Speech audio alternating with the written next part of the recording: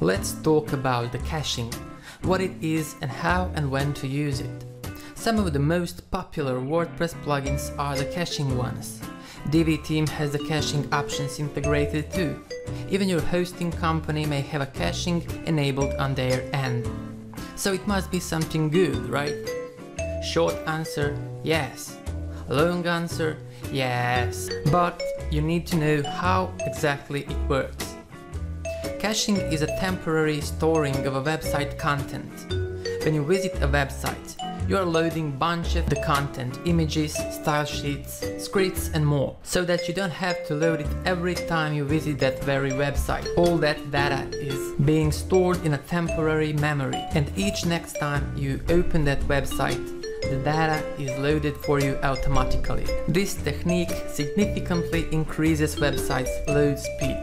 However, what if you would like to show your visitors something new? You replace an image on a page, for example, but they are still seeing the old cached version of the page and the old image. Or you're building your website and you're making a lot of changes and you can see none. That would make it impossible for you to work. So best thing to do is to disable the caching temporarily. Don't use it until you have done with building your website. Only after you are finished you can have the caching options enabled back again. Here's how to deactivate the caching on your website. First, of course, if you have any caching plugins installed and activated, deactivate them. Then let's go to Divi theme options. There are a few options we need to disable here. Scroll down and make sure that these two options are disabled. Minify and combine JavaScript files and minify and combine CSS files. So disable these two options.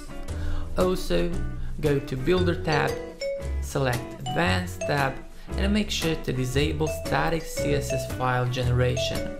Now save the theme options. And also, if you still suspect that some caching may be enabled on your website even you have taken these steps, it may be the hosting caching I mentioned already. Some hosting companies have the caching on their end enabled by default, and you can contact your hosting support and check this and make sure with them to disable this as well. And now you're safe to build your website without any obstacles and issues, and once you've done with building your website you can switch these options back on. That's it for this tutorial. I hope you learned something new. Thanks for watching.